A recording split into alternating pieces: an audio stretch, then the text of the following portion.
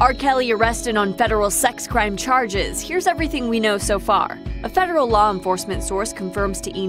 That the 52-year-old was arrested by NYPD and Homeland Security agents. The source tells E! Kelly was indicted in Brooklyn federal court on 5 counts and 13 counts in the Northern District of Illinois.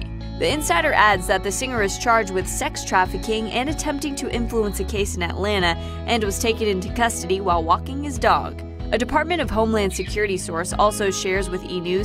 Kelly is expected to go before a judge on July 12th in Chicago, at which time all charges against him, including those in New York, will be unsealed. According to the Federal Bureau of Prisons website, Kelly is in custody at the Metropolitan Correctional Center, Chicago. Kelly, who has faced numerous sexual abuse allegations over the years, has continuously denied all of the claims. Attorney Michael Avenatti tweeted at the time of the arrest, "The courage and contributions of my clients greatly assisted in bringing nearly 3 decades of sexual abuse to a permanent end. They deserve our respect." Kelly's attorney Steve Greenberg released a statement via Twitter on Friday saying that Kelly and his lawyers look forward to his day in court and that the allegations appear to be the same as the conduct previously alleged against R. Kelly in his current state indictment and his former state charges that he was acquitted of. Most, if not all of the conduct is decades old.